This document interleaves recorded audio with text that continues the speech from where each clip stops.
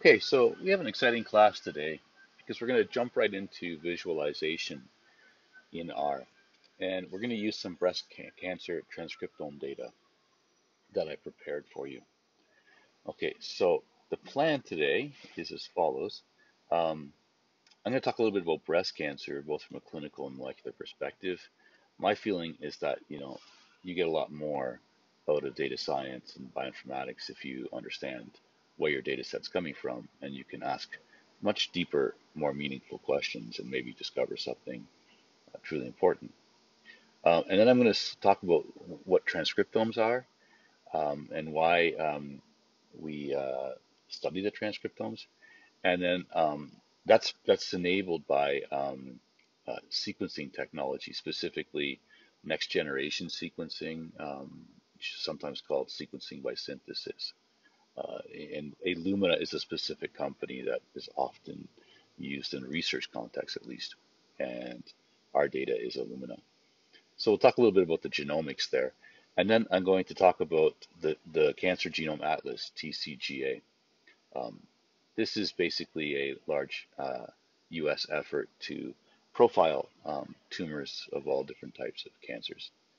And then we're going to get into a data set that I prepared from TCGA that I made small because we don't need the full range of data types and uh, information that's available there to keep it sort of simple for us to start with.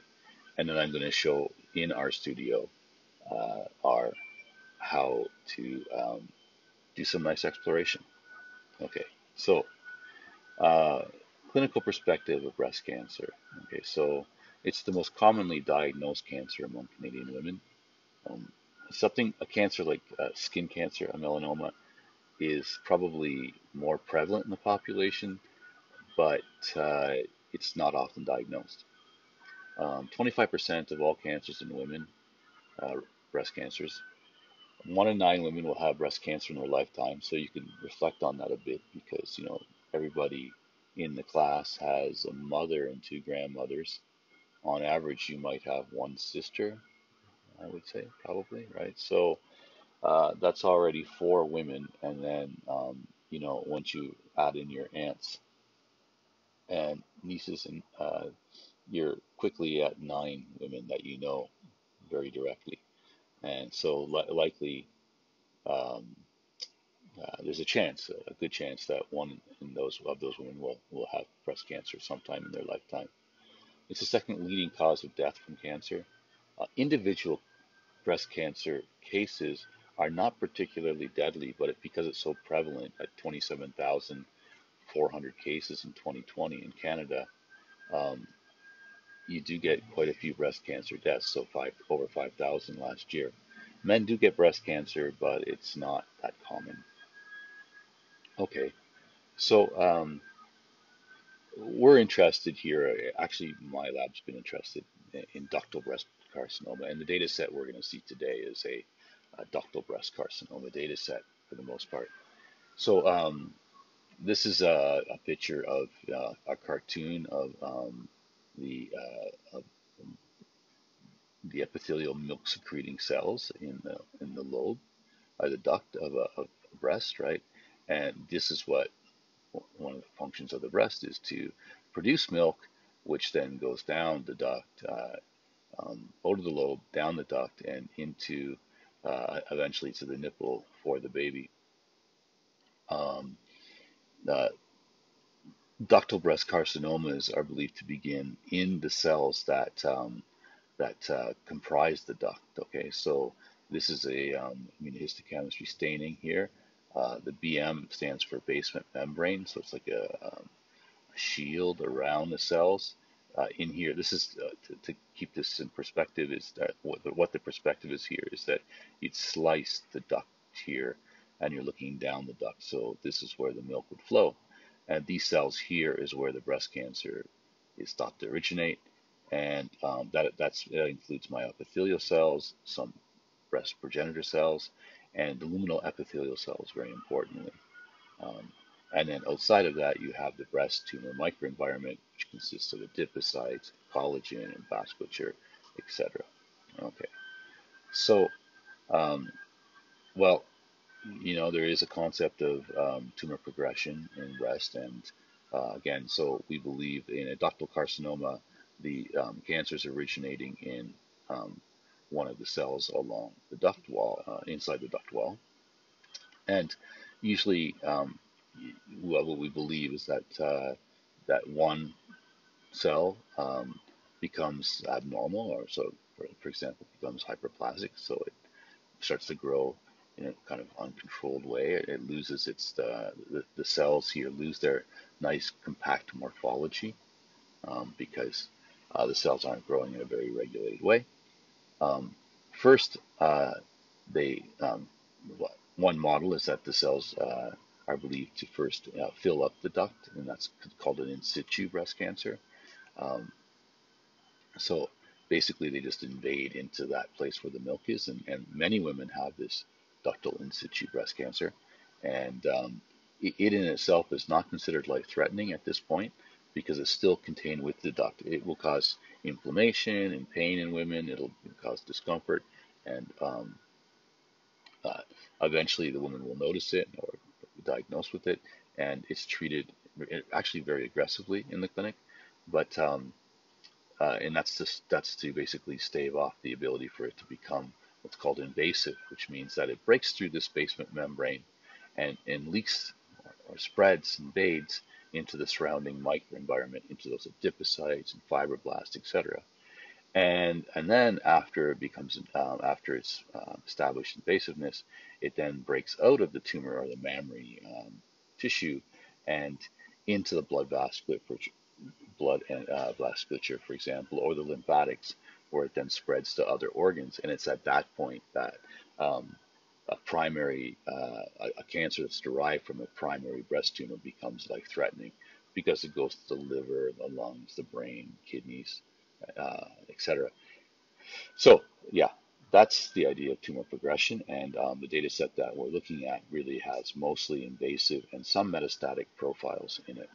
Other data sets that I didn't include here um, uh, uh, profile in situ and so-called benign uh, tumors. And that's actually what my lab is quite interested in, is those really early tumors. Okay, so clinical oncologists have um, a large toolkit for assessing individuals that have been diagnosed with breast cancer. One of the classic methods is so-called TNM staging, tumor node metastases. Some of you who have loved ones or friends that have had cancer have heard the terms like stage 0, stage 1, and stage 4, etc. And it's a little bit more complicated than that, and I won't go into all the details. But basically, stage 0 represents a sort of benign tumor stage where you'll see some dysplasia cells that are uh, under the microscope that don't look quite proper, or the morphology of the tissue has been disrupted, that moves towards the same tumor progression. So now, it's the stage 1 is that the tumor is still small, but it's contained within, say, the ducts, moving or at least within locally within the breast, and then moving towards stage 4, which is a full-blown metastatic disease. And certainly, stage 4 is very bad news still to this day for many types of cancer. Once it's spread to different organs, kidneys, livers, brain, um, lungs, it's very hard to treat. And the drugs and treatments at those late stages are often experimental and very toxic, etc. So if you're going to get cancer, you want to make sure that it gets treated early as possible and get rid of it before it has a chance to expand, invade, and metastasize. But clinicians have a variety of other ways to evaluate a breast tumor. So, for example, tumor grade, they look under the microscope to see how much of the morphology of the cell has been lost, basically how weird the cell looks. The weirder it looks, it basically suggests that there's been a lot of genomic instability and neoplasticity. And that's a hallmark of cancer, in fact. that the genome changes, creating new genes with polymorphisms, fusion genes. Two, uh, you know, genes come together and sort of fuse to become one gene that might have very weird um, capacity in the tissue. Other techniques like or markers like the proliferative index, so how quickly is the tumor growing? That tells them something about how aggressive the tumor is. But also there are some key proteins that have been known for breast cancer for a long time, maybe 30, 40 years, including the estrogen receptor, progesterone receptor, and the human epidermal growth factor, HER2. These are classic ways that pathologists, in particular, have used to classify tumors, and that classification has in turn um, that classification suggests what kind of drug or therapeutic avenue would be appropriate for that individual. This information is also combined with um, information like the age of the individual. A 90-year-old woman is not likely to be treated the same as a 40-year-old athlete um, who's in shape. Uh, um, Lifestyle, are they still smoking or not? Alcohol, um, other diseases, a history of cancer, etc. All these things go into a uh, you know the clinician's um, decision making, and I don't pretend to know that at all. From what I understand, is that the treating molecular clinical oncologist meets with other clinical oncologists, and they discuss each case and argue about what the appropriate therapy should be, and they take many of these things into consideration moving forward. Okay, so as I mentioned, certain proteins have been highlighted by years of research as fundamental for um, informing on the subtype of a breast tumor. Um, Immunohistochemistry, for example, is used to study the estrogen and progesterone receptors. Uh, Usually, clinically, HER2 is studied using FISH, fluorescence in situ hybridization, and that's because fundamentally um, HER2 is relevant because it becomes amplified in the genome. So it's a DNA level event where that gene in the region around it is copied many times, maybe 30 to 50 times in the individual. And so you get 30 to 50 times as much protein product. And because it's a growth factor, that's bad news. And we're going to look at HER2 and ER specifically today. But at least for 30 years, these three proteins have been used as to basically decide how patients would be treated. Because those three types, those different subtypes of tumors have really different molecular um, portraits, and that requires therefore different therapies, different drugs that target different um, mechanisms in the cell. So, for example, tamoxifen is an established drug for breast cancer, and it's used to target ER positive tumors. And classically, Herceptin was used to target HER2 positive tumors. I mean, nowadays, there's actually some suggestion it may benefit in ER positive tumors, but that's a story for another day.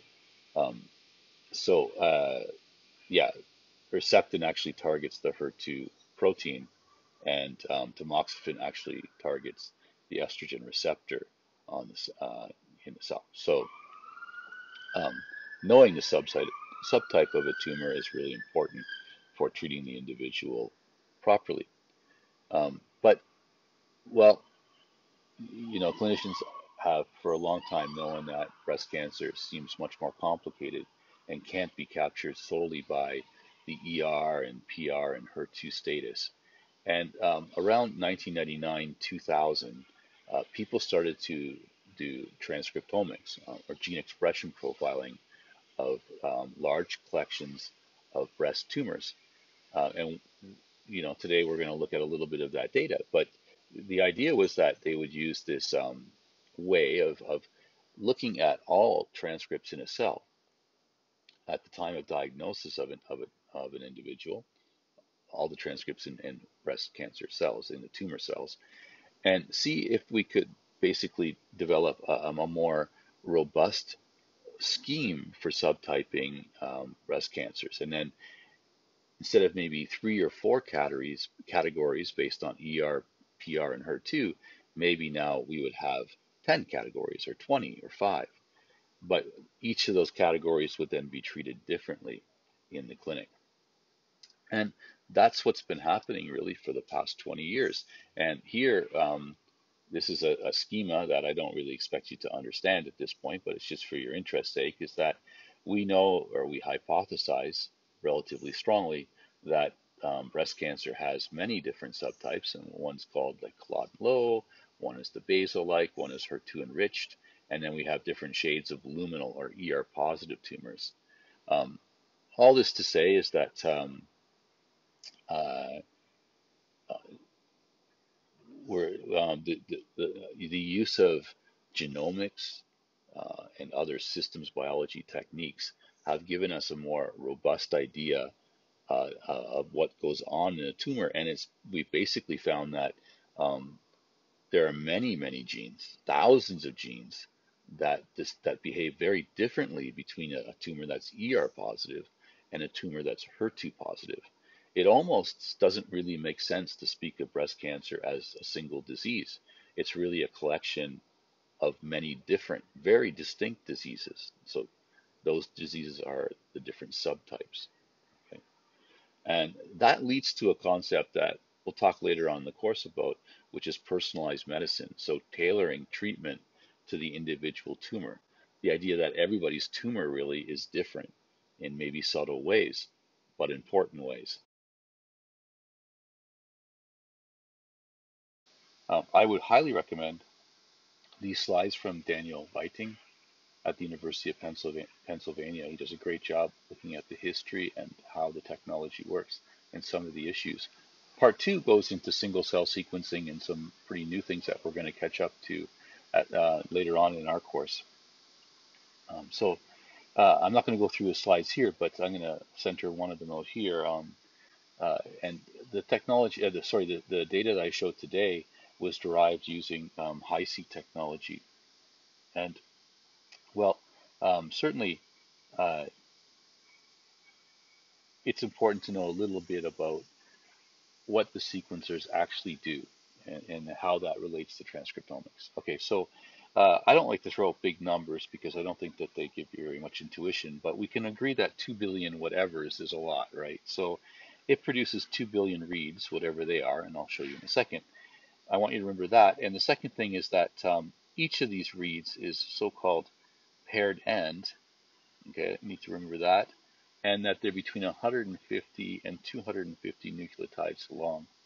It takes a while to run this experiment, 5 days, but that's not really relevant for our discussion here. Okay, so um, yeah. Now, um, what is it that we want to do? Okay, so let's start there. We have, let's say, a collection of tumors.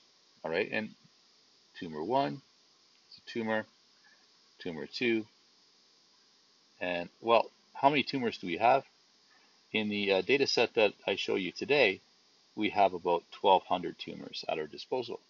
And each of these tumors, that's a sample, has a bunch of cells.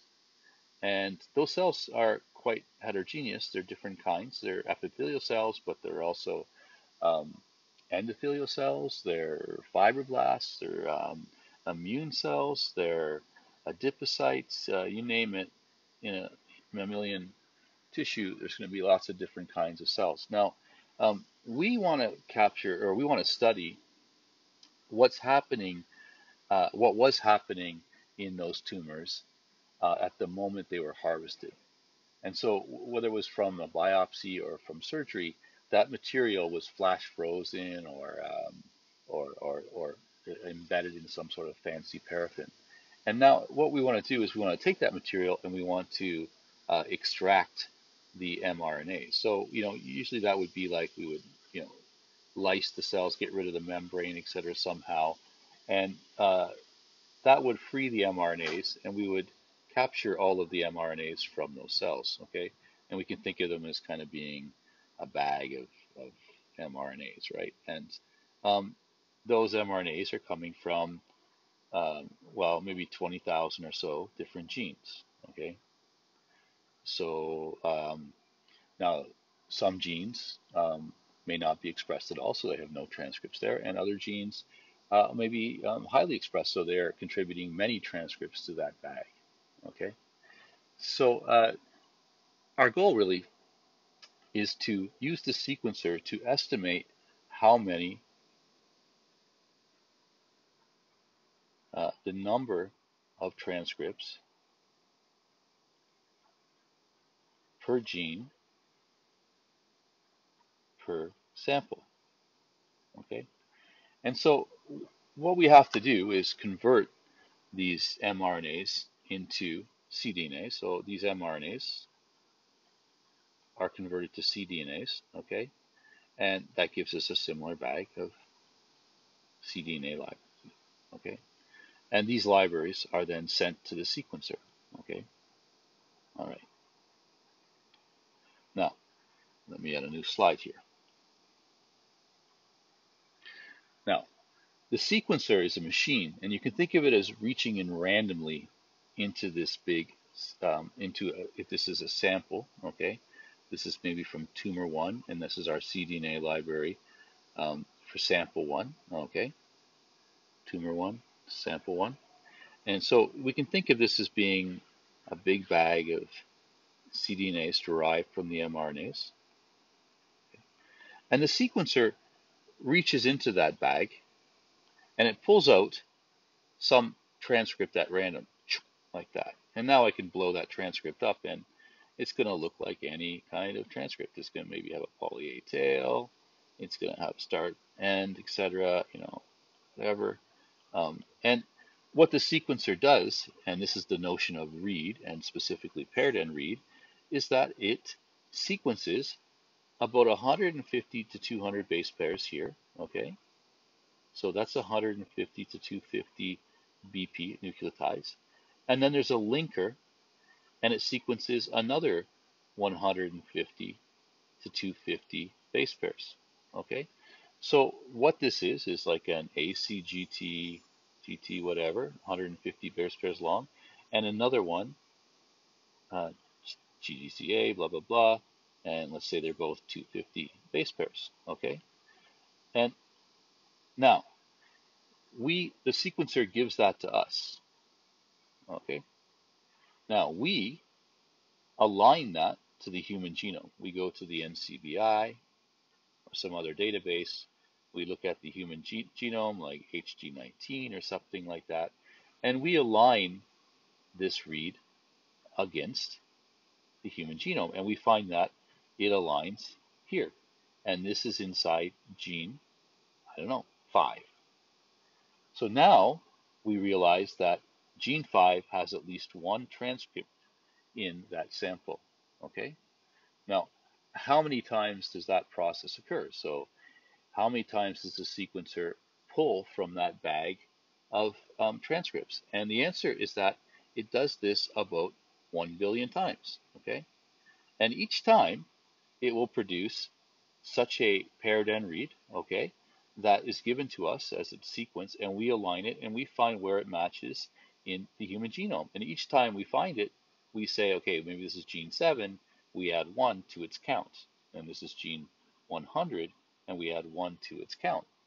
So afterwards, after 1 billion, this is where this 0.3 to 1 billion paired end reads. So basically what the sequencer is doing is sampling from the space of transcripts from the sample and reporting what genes, well, it doesn't report what genes it hits, it reports the sequence that it finds, and we use that sequence to identify what gene that hits, okay? And then at the end of the day, what that ends up looking like is this. So if this is the truth, right? Okay. If in our sample, gene 1 has 8 copies of itself, and gene 2 has 3 transcripts, and gene 3 has 50, and there's no copies of gene 0, and maybe 100 copies of gene, I don't know, there's 20,000 genes, let's say 100.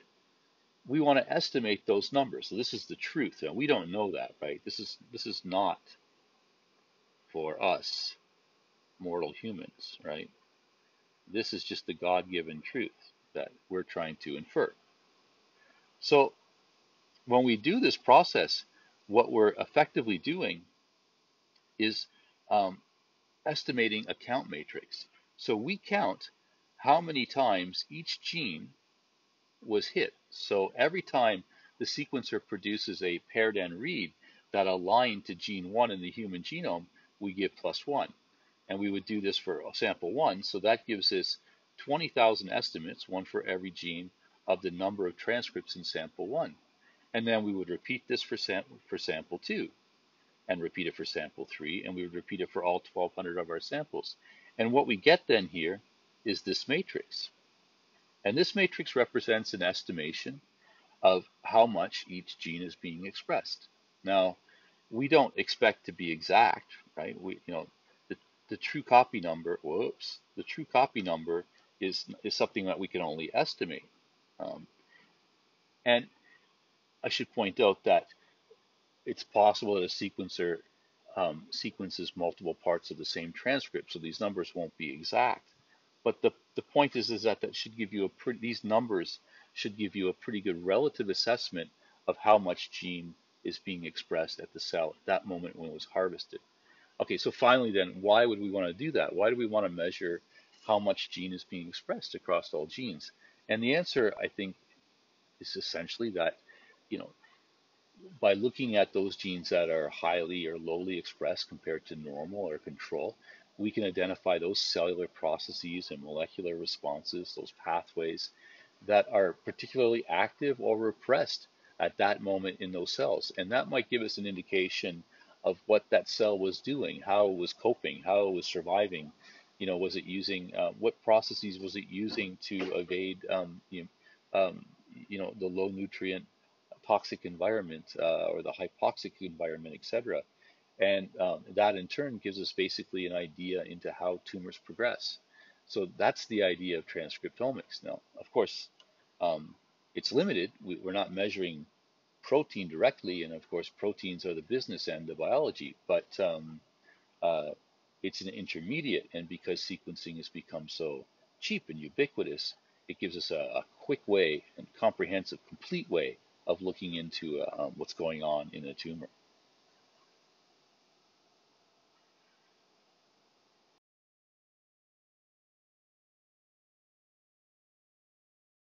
We're back in the presentation here.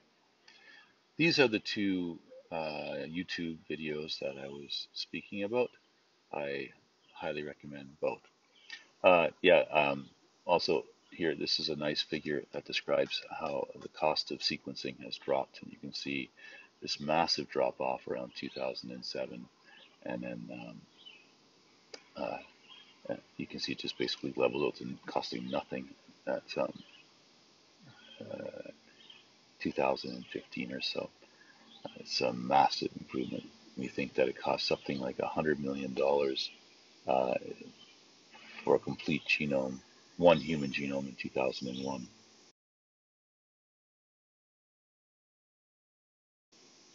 Okay, so, right. So there you go. We sequence all our tumor cohort. That these days that might be, I don't know, 1,000 individuals.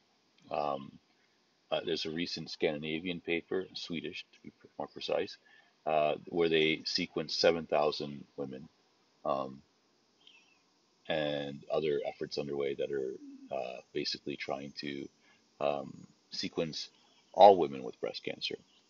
And it's not just breast cancer, I should say, it's many different cancers. So what do you do with all that data? Um, and that leads to this idea of TCGA, the Cancer Genome Atlas. This was a US project started around 2006, I believe. Okay, and to date, they've profiled about 20,000 tumors across 33 different cancer types.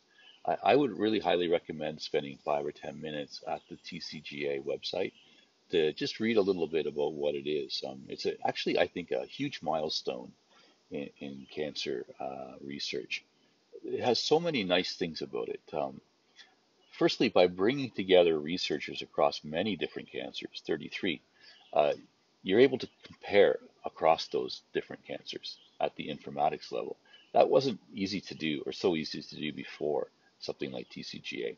Also, it allowed these consortia really, this consortium really, to define rigorous experimental procedures. As all of you guys know from being in the lab, protocol is everything. So, uh, you can't have 33 different centers on 33 different cancers using different methods to sequence their tumors or to annotate them. Everything has to be very bookkeeping has to be perfect, and the experimental work has to be perfect for this to work. And I think it's why TCGA is so powerful.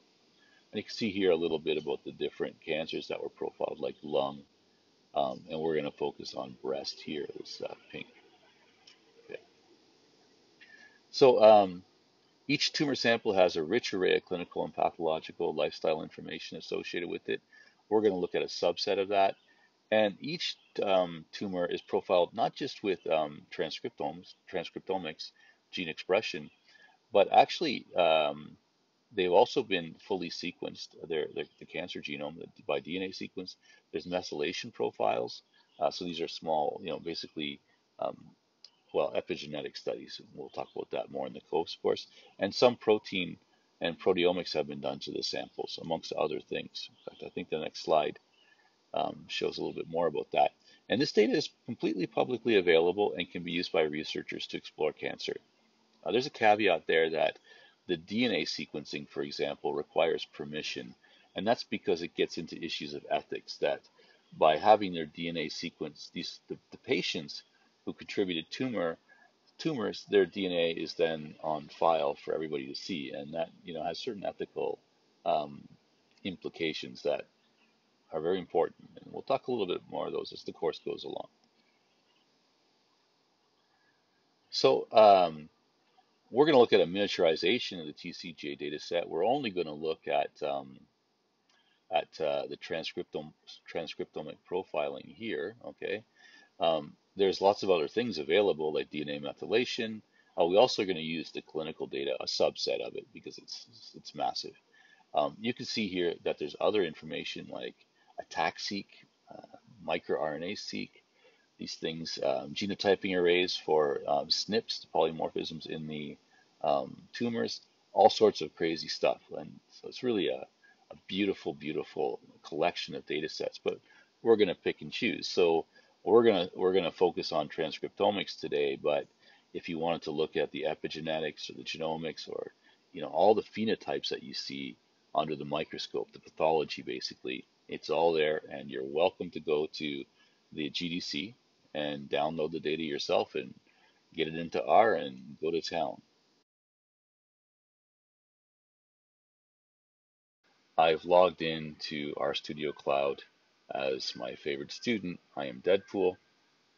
So this is what you're going to see, something close to it. Now, if you're not sure how to get here, I would recommend going back to the previous lecture where I described how to go to Slack and get the link to the data science for biology workspace. Okay, and yeah, see, I have my private workspace, but don't forget you need to switch to your data science for biology. Now, I've made a second project available to everybody called Cancer Transcriptomes for Lecture 3. That's today's lecture. And when I click on that, you'll see that you're going to have to wait for a few seconds for it to deploy the project. Now, remember this temporary project flashing up here, you need to save a permanent copy. Um, I'm not entirely sure why it's done that way. I think it's so that you can look at a project, but not necessarily have it count towards your workspace until you're sure you want it. So let's do that right now. I saved it. So now we're here, and you can see now if we go to our files, project, uh, I have basically what I've promised in most projects would be. And in particular, I could go to examples here and I can open this file. So this is a small set of, it's a small R script. And well, you'll trust me here. This is the R script that, uh, these are all the R code that I used in the slides I'm going to show you in a few minutes. Now, the first thing you're going to do is you're going to load the tidyverse, so I can copy and I can paste it into my R window. Recall, this is the editor and this is the R session. Okay, so, and then there's going to be some output here saying attaching packages, blah, blah, blah, some conflicts. Let's not worry about those now. Okay, what the library function is, it's called a function because it has these parentheses here, round brackets. You can think of the tidyverse as being a book on your bookshelf behind your desk. The library function is equivalent to you getting up, grabbing the book, and opening it up on your desk. In other words, like that's like poetry for saying that you're making that book accessible to R. Now, tidyverse is a package, not a book, and a package is basically a collection of recipes for getting something done. In our case, the tidyverse contains a lot of functions that are called ggplot that are really convenient for drawing beautiful graphs and plots, and that's what we're going to explore today. So basically, when you say library tidyverse, what you're doing is you're loading a bunch of recipes for making plots. Then you're going to um, do these two functions that I'm not going to go over too much right now, but here what I'm doing is I'm saying I'm going to set my working directory. Let's not worry about that too much. I'm just pointing R to the right folder, and then I'm going to load my data. So I can put both of those things at the same time, and it takes a few seconds to load, I believe. Now, well, not too much. Okay, so already you see that if you're in your environment tab here, that suddenly there's this thing that pops up called small BRCA. And there's 1,200 observations on 79 variables. Okay, whatever that means. But this load function, what it does is it basically loads a file from the directory called data. Now, if I go to data over here, I'll see that there's a small underscore bracket.r data. This matches this here. And I've loaded that file into memory. Think of it as basically loading a file into Excel. And this now is a variable in our environment. A side note here, it's called BRCA. That's TCGA's code for breast BR cancer CA. Now, a really convenient function in R is the view function. So I can take a quick look at that file by typing in view small bracket, and I get what looks like a spreadsheet. And I can go through that spreadsheet, and actually there's 79 columns. There's actually, in reality, in the full data set, there's probably close to 500 columns, and I just selected the most pertinent attributes. And this is clinical data. This is, to go back to what I was talking about earlier, this is the type of information that the clinician and the pathologist would give about the tumor, okay, the staining, the lifestyle, and interventions. And at the end of it is 50 genes that are known breast cancer players. Okay, so they're all well established as playing a role in breast cancer genesis and progression. Now, the full data set has over 20,000 such genes. I've just selected 50 to make this a reasonable size. And the rows here are individual samples. I don't want to say patients because some patients have more than one sample, and you might want to reflect on why that would be the case. Why would a patient have more than one sample? How many in total? Well, I won't scroll all the way down, but I know from over here that's about 1,215 patients. And this is called a tibble, all right? And you can think of tibble as being what you might think as an Excel spreadsheet, if you like, okay? It's a way of grouping a lot of data together in a nice, convenient way, okay? So now, the rest of this presentation, basically, you can go to RStudio in your session and you can copy and paste in lines from this file, lecture03.r. And I'm going to go back to slides and show you what each of these functions and calls do. So now you would just basically say, you would copy this, say, and recall the semicolon means you can type in more than one command on the line. here I'll just look at one of them and I paste this in. Dim is a function that gives me the dimensions of my tibble, my data structure, small bracket. And not surprisingly, the dimensions here, 1,200 patients by 79 variables, is the same as up here. And I can ask for the number of rows. That's a function called nrow. And I'll see that's 1215. And the number of columns, well, no surprise. Okay. And I can ask for what are the names of the columns, right? What are the, now if I go to my view, where did my view go? I'm going to do this again. View small BRCA. You'll notice that the columns have different labels on them. TSS, that's the site that sequenced the patient, the participant, that's their code, a barcode that TCGA used to store all of it, when they completed their forms, their gender, their menopausal status, all sorts of variables that we'll look at a little bit as we go along. Race, ethnicity, tumor status, whether they're alive or they're dead.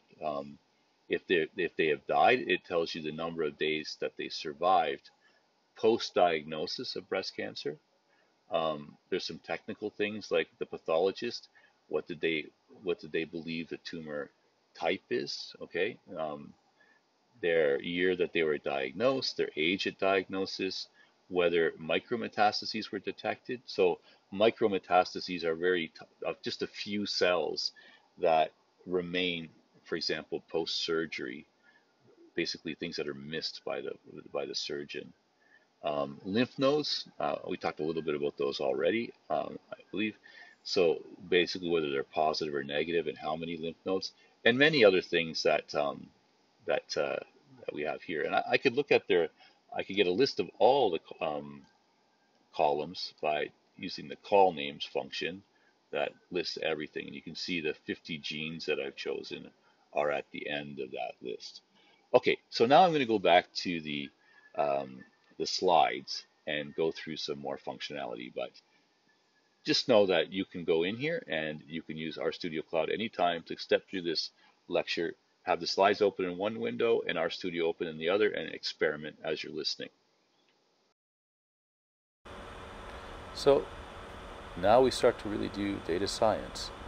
Uh, the goal here is to turn data into knowledge, and that's really corny. But it's not trivial to do when you have a high dimensional, highly structured data set that's tons of numbers and symbols. Um, where do you start? And I think we're going to see that visualization is the cornerstone of data science and is an excellent tool for giving us those first insights, those ability to generate the first hypotheses that we can follow up and validate as we go along. Okay, so let's start with a scatter plot to look at the um, mRNA abundances of our famous ER and HER2 genes. Okay, a couple things right off the top that are really annoying but fundamental to bioinformatics is that I've been talking about ER as a protein, the estrogen receptor, but the official gene name is ESR1. Okay, and HER2, really weirdly, the official gene name for it is ERBB2 because it comes from the mouse gene. I don't know exactly the history of why that is the case, but here in my plot, I'm going to look at ESR1 expression, call it expression. It's the number of times reads the sequencer sequence fragments of the ESR1 transcriptome. And along this axis, it's the number of times that uh, the sequencer read fragments of the HER2 gene. Okay. All right. So let's break this down. This is a function called ggplot. Now, it's for graphics. Okay. And the first thing we do is we're going to tell ggplot where the data is that we're going to use. And not surprisingly, it's in this tibble called small bracket. Okay. That's the only data structure we have right now anyway. So that's where our information is. Okay. And then that's the base object. We can think of ggplot as where it all begins. Okay. And then we have this plus operator. Now, plus is a way of us adding a layer to the plot. Okay, so ggplot, the way that the power of ggplot is that it's what's called a grammar of graphs, right? It's kind of poetic, but it means that it provides a way to add successive layers as the more we want of information to display. And so here we're adding something called a geome point. Geome is short for geometric, but that doesn't really matter. Geometric object. Point is because we're looking at a scatter plot. So each point here, what does that point correspond to? Well, that's defined by this thing called a mapping. And that mapping has what's called an aesthetic. Now, don't get freaked out. This is kind of complicated. I just want you to understand uh, the intuition here, and it'll kind of become more natural as we go along. So we're saying by point, we're saying, okay, we want points. What are the points supposed to represent? We're saying, well, it should be X along the X-axis. It should be the count of the number of times the sequencer read part of of the ESR1 transcript. So for example, this patient here, almost, let's say 68,000 times the sequencer read part of the ESR1 transcript in that patient. Now, that doesn't mean that there's 68,000 transcripts in the cell. It just means that there is some true number of transcripts, right? And which probably not, but can't be bigger than 68,000, but the sequencer might read different fragments of the same transcript, right? Okay. And then on the y-axis, we're looking at this ERBB2, which is the official name for HER2. And so the same patient that was like 68,000 copies of ESR, well, 68,000 reads hitting the ESR1 transcript, about 200,000 reads hit the ERBB2 transcript. How many points should be here? Well, every patient or every sample should donate 1 point to this plot. So there's going to be 1,215 points in this plot, right? Okay. So, well, already that's kind of interesting. Now, if you're interested in breast cancer like I am, you say, okay, that already tells me something. Like a lot aren't expressing either ESR1 or ERBB2. There's 1,000 points and they're kind of all mixed in there. And I don't like the size of those points, but they're too big, so I can't really get an idea of how many points are in there. But there's times where HER2 is highly expressed, and there are times when ESR1 is highly expressed, but there's not many in our sample set, at least of 1,200 samples, where both are expressed. Now, these guys are candidates there, but it's not radical expression. These guys are very highly, like that's 800,000 times the sequencer read a part of a HER2 transcript. So it's likely that HER2 is the transcript is very highly expressed in that sample. And likewise down here. Now notice these are not the same axes. The dimensionality has shifted here. This is from 0 to 200,000, and this is from 0 to 800,000. So that's a little bit disorienting too, and maybe something we would want to fix. But first things first, let's start to play around. And now, this is exactly the same thing as you saw on the previous slide. I just don't like the black points, so I'm going to turn them to blue. And actually, I can use any color I want. Our understanding is most of your primary colors. If you want fancy colors, you can use what's called hex, which is just basically a code. And you can, this link here, I won't use it right now for time reasons, but you can make any color you want, okay, any color. And I'm going to reduce the size. This 0.1 means 0.1 of a millimeter. So the points are much smaller. And now you can start to see that from, let me go back. So here, I can't really differentiate what the density is there, but now with a bit smaller points, I see there's a bit of resolution. Okay, so there's a lot of points that are really close to 0 on both, right? Although it's, even at 25,000 transcripts this way, and what is that? That's 50,000 in HER2. It's still a lot of reads hitting ESR1 and HER2. So I wouldn't say that they're not expressed in those samples. It's just not abnormally high like these guys up here. Okay. Now, I want to point out here is that this is exactly the same as the previous slide, but there's two things here. I've added this color is equal to blue and size is equal to 0.1. There's a third thing called shape, and you can explore that on your own time. But here, I think it's self-explanatory what they do. But notice that I didn't include them within the aesthetic. Okay. Now the aesthetic, this AES, it has a parenthesis that goes from here to here. If I had put them inside those parentheses, if I moved this guy, this parenthesis down, if I got rid of this guy here, okay, if I deleted that and I moved it down here instead and included these guys within there, I'd get a very different result. And that's something for you to experiment with down the road. But for now, I just want to point out that there's that subtle difference that makes a big difference. The subtle difference in the code makes a big difference in the visualization, and you'll understand why in a bit. Okay, so aesthetic mappings, that's this AES, it's short for aesthetic. So this part here is just like it was before. We're just saying that base layer, we're telling we're going to use small bracket as our data set, okay? And then we're going to add another layer. And like before, it's still a scatter plot, so it's points. And it's still ESR1 by ERB2 as before, that hasn't changed. The size doesn't change, and because it's outside of the parenthesis, you'll see all the points are now the same size, right? So basically, by leaving it outside the aesthetic, all the points are treated that way. Here, the color has moved inside the parenthesis, and so now I've added a third dimension to my two-dimensional plot. On the first dimension, I have ESR1 X. Second dimension Y, I have ERB2, and my third dimension is color, and that's going to be colored by tumor here.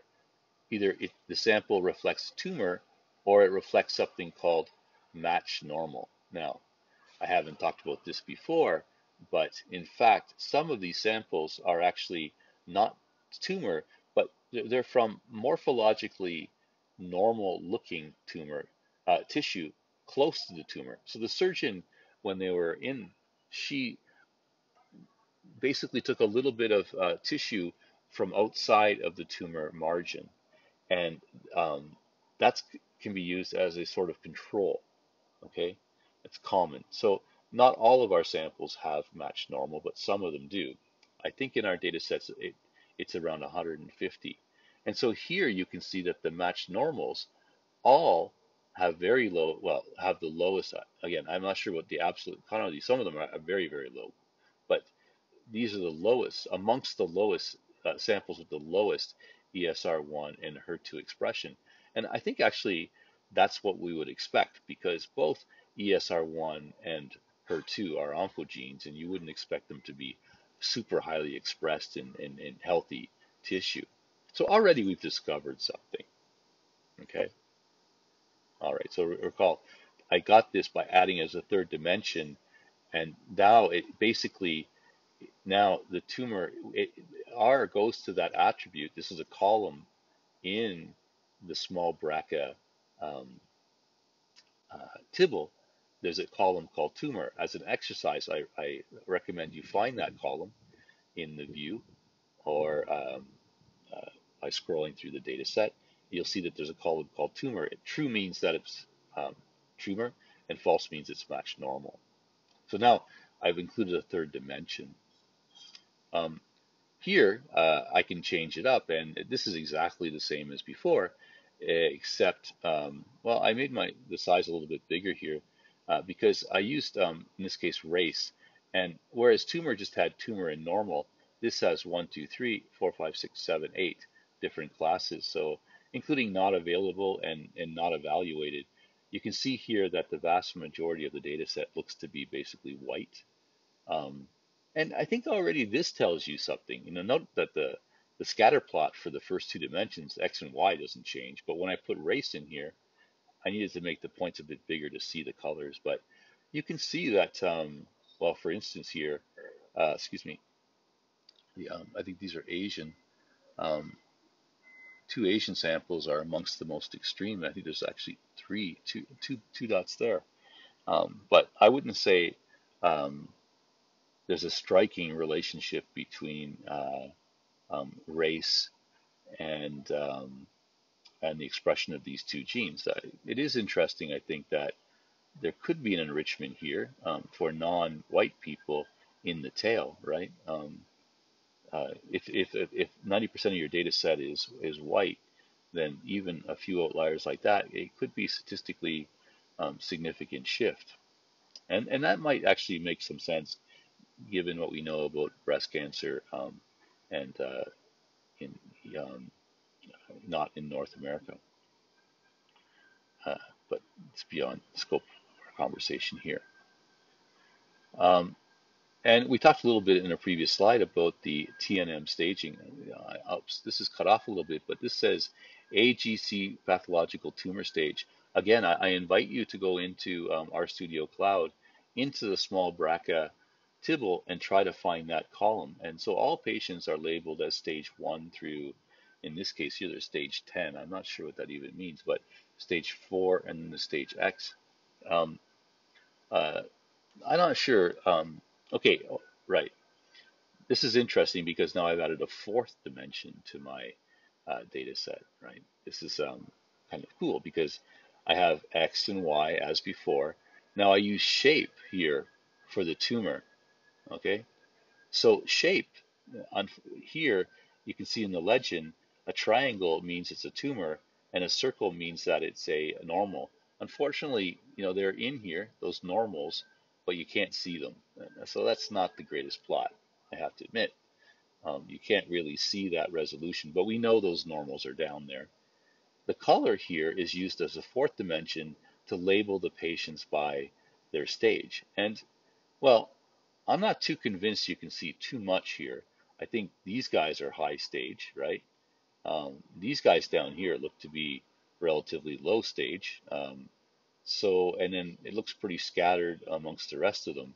I think it looks a bit, I would say it looks a bit noisy. This is not the greatest plot that I've ever made.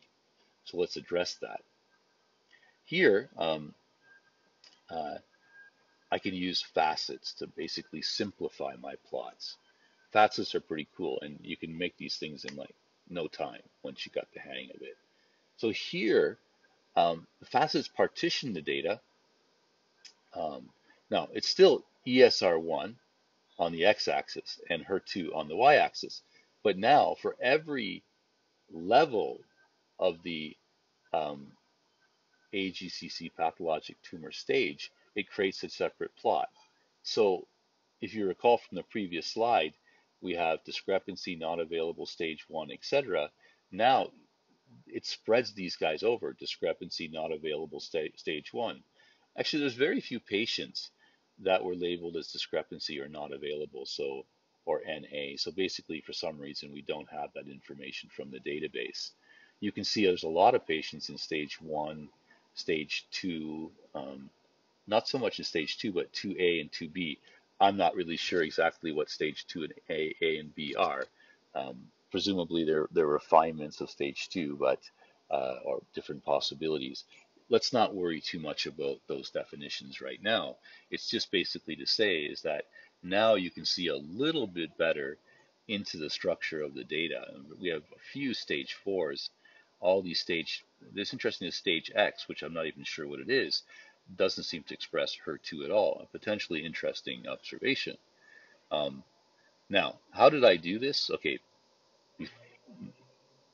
before trying to interpret the plot anymore, let's go through our code up here. Same as before, still a point, right? Now I've added a wrap, this facet wrap. So notice that I've added another layer to the plot, okay? Now this layer here is just like before, X and Y, and color is our tumor, so versus normal, right? So you can see that. Um,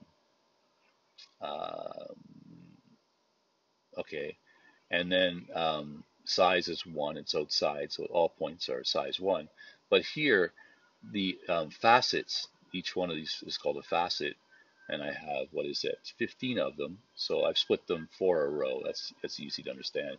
If I had said 3 and rows equal to 3, number of rows, then that would have forced, I guess, like 5. Is that right?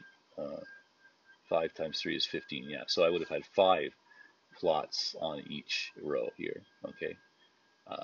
Now, the most confusing thing here is this guy, this tilde. I think we understand why um, we're using AGC pathologic tumor stage, because that's an attribute in our tibble, right, as before. So that, I think this part you understand. This tilde here is a special symbol in R. Let me make this a little bit bigger. It's this tilde, right? And that tilde represents a formula. And for now, just know that facet wrap requires that tilde, okay? And let's not worry about it too much.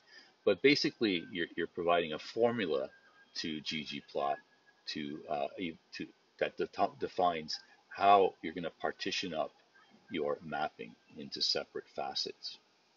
Okay, so I want to point out here, I mean, I think that it's pretty impressive how far we've got. I'm not sure that this figure tells me anything about the biology that I didn't already know. That's okay. I mean, we already had a few nice slides that um, identified some interesting things and some questions.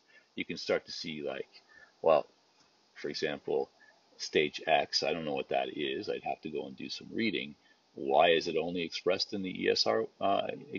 Why are those tumors only expressing ESR1 but never HER2? I mean, it would be interesting to go and investigate that. So you can see how the data science here, the visualization of data science, really very, very powerfully suggests hypothesis and how to dissect your data. We're really making big progress here. Okay, so still, I'm not really convinced about the relationship between TNM staging, ER, and HER2. As a side note here, this is actually a lot of data scientists who look at breast cancer data have this found the same thing, which is interesting to consider why that might be the case. But here I change it up and I use histological type. So histological type is like what the pathologist sees when they look under the microscope in terms of the macro structure of the tumor. For example, here we talked at the beginning about tumors that start in the duct versus in the lobules, right? So the lobules are at the end, and the ducts are the tubes that deliver the milk. And then there's other kinds of breast cancer, like medullary, metaplastic carcinoma. So those are the mucinous carcinoma. I'm not actually sure what many of these things are, but you notice there's very few of those samples in our data set. The vast majority are infiltrating ductal carcinoma, significant infiltrating lobular carcinoma. Now, already there, I think that you see something pretty interesting, because there's a few, highly expressing HER2, but IDC, the infiltrating ductal carcinoma, excuse me, seems to have many more HER2 positive tumors. And these mixed histology, mucinous carcinomas, etc., almost never express HER2. Now, that's a finding, right? That's an important observation. Well, what we found is something that's been known for a while, that HER2 tends to be a player in infiltrating ductal carcinoma and less so in lobular carcinoma. But, we've done this in the space of a few minutes, not even a half an hour of data science. Okay, um, so we could switch it up a little bit, and let's look at the expression of GRAB7 and ERBB2. They show correlation in their expression, and it makes sense because actually they sit on the same chromosome very close to one another. It's a good bioinformatic challenge for you to figure out what chromosome they're on, what database did you use to find that out. Now they sit very close together. They sit very close to each other on the same chromosome, and in breast cancer, that region of the chromosome tends to become duplicated or amplified. So that region actually gets copied sometimes 30 to 50 times. Okay, and because now you have 30 to 50 times as many genes in the genome, you get 30 to 50 times the amount of expression of GRAB7 and HER2. And since HER2 is a growth factor, that's bad news, and it may underlie why HER2 tumors are so powerful. Okay, so if I plot their expression here, I see a pretty good correlation. I see the variance getting pretty big, but you can definitely see that there's an upward trend here between as ERB2 or HER2 expression increases, so does GRB7. But that's really interesting. But what we're interested in is the trend.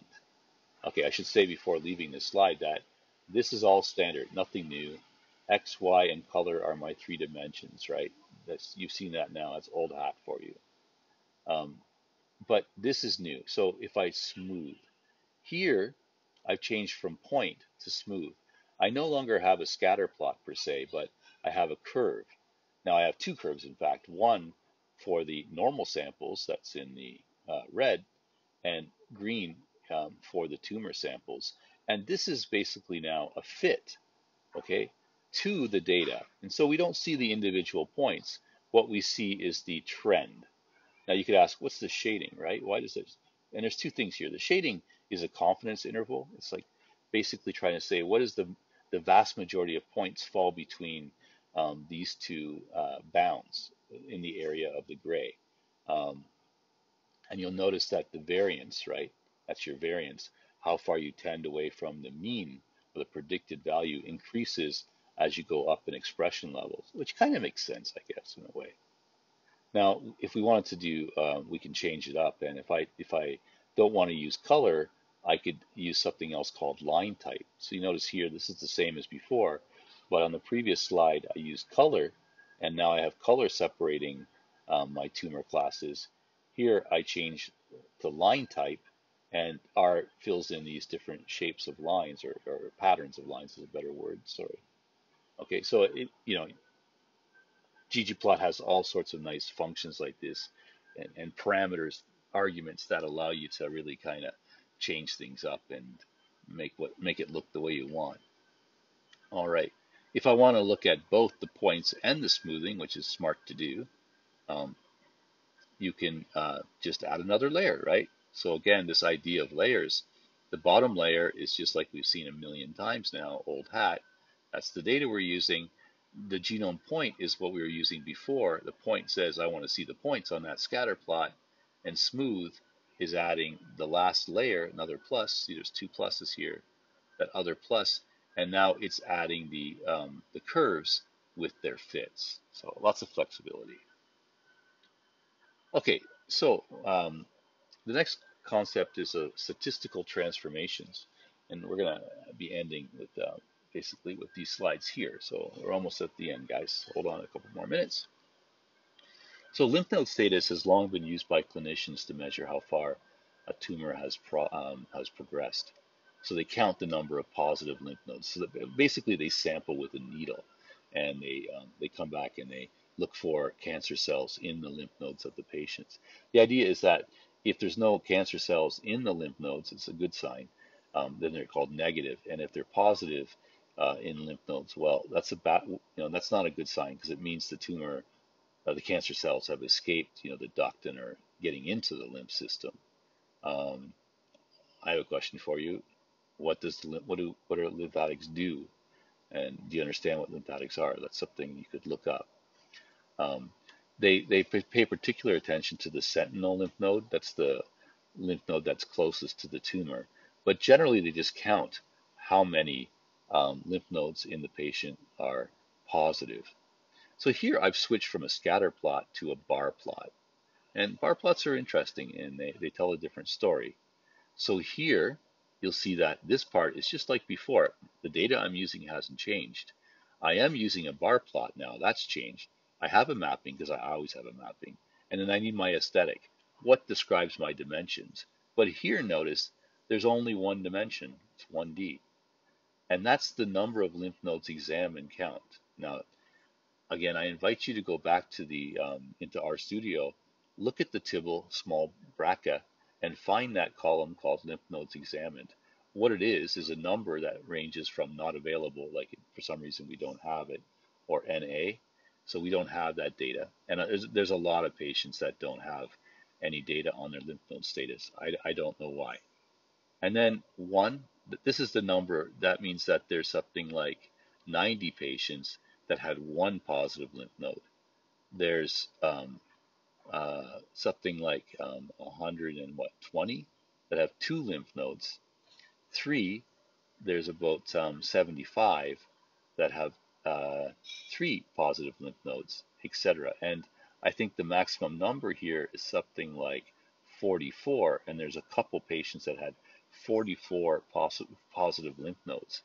That's pretty astounding, actually, that they had so many. Now, you'll notice here that the x-axis, it's not very pretty, right? Because it put 1, then 10, then 11, 2, then 20, then 21, 3 here, and 4 here. But really, you want probably 1, 2, 3, 4, 9, 10, 20, 30, 40. You want to reorder. Now, you can reorder that x-axis, but we're not going to do that today. I think you still get the idea here is that um, you can see the distribution across your 1,200 patients, minus those that you don't have information for. I guess it's about 15% of the patients we don't have data on. But you can see that there is variability there, right? And but there are some really astounding cases. There's quite a few that have 10 to 20 positive lymph nodes.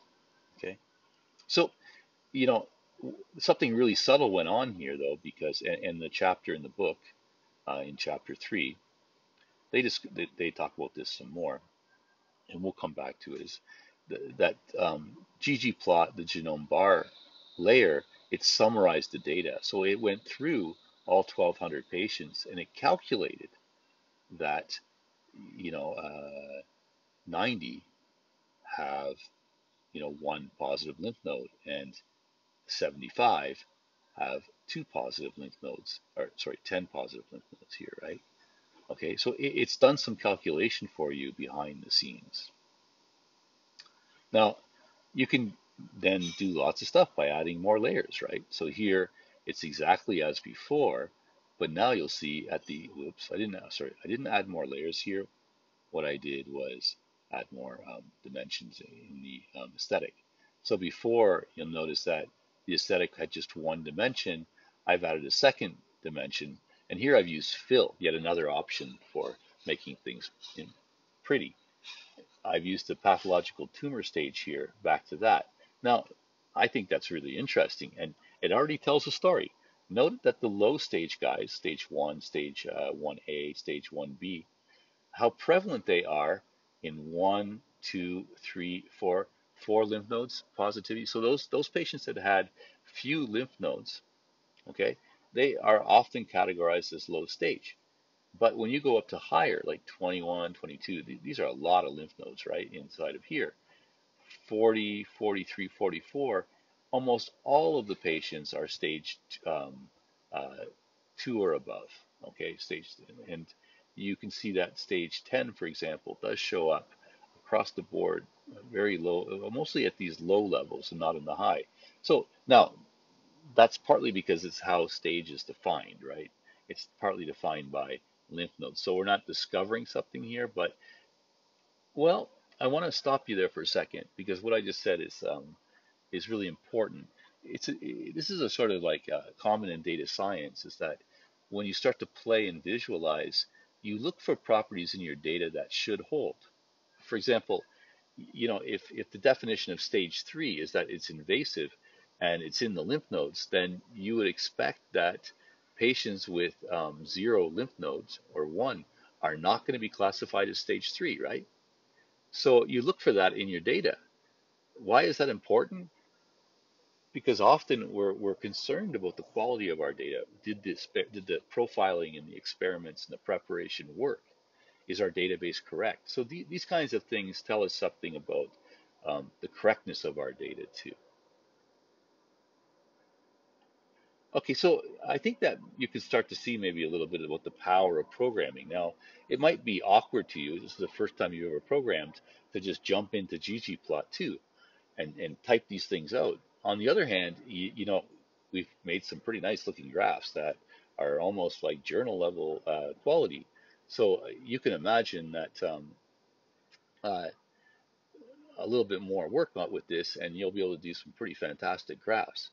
And why a grammar? Because it's like ggplot's like a language within a language. It allows you to build up these layers and express yourself in nice ways. Now, How do I operate with ggplot2? I use it every day when I'm doing research, right? What I do is I go online, mostly with Google, and I type in ggplot2 bar graphs or ggplot2 scatter plots or ggplot2 pie graph or something, and I look for examples on the web. And almost always, because the R community is so nice, such nice people, is they make that code available somehow. And then you take that code, you copy it locally, and you play, right? And you try to get it working on your data set. So this is a great website called the R Graph Gallery. Okay, and I go through here and I look for examples like here's some histograms, right? And I look for some nice histograms and I say, oh yeah, like this is a nice histogram that shows two distributions colored well, or this histogram here combines a scatter plot with histograms. And I would click on this and I'll get the code for it and I'll start to modify it for my data. It's as simple as that. That's how we roll with R. And that's I would highly recommend it. And cite where you found it, right? And or even send an email to the people that made it and show them, and they're often very happy to know that their stuff is being used. Okay, so here's some points of reflection that I'll leave to you to consider. Uh, this is pretty heavy lecture today in many ways. First time with our Studio Cloud and some genomics, etc. Feel free, I hope you come to the lecture time to discuss this, and also the lab time. We can go through sequencing technologies if you need more information about those. We can discuss these points of reflection. We can, work on some examples together, and basically just hang out a bit and try to learn together. Okay, so thank you very much, and I really hope that you have a good time exploring some visualization. It's really powerful. Okay, thank you.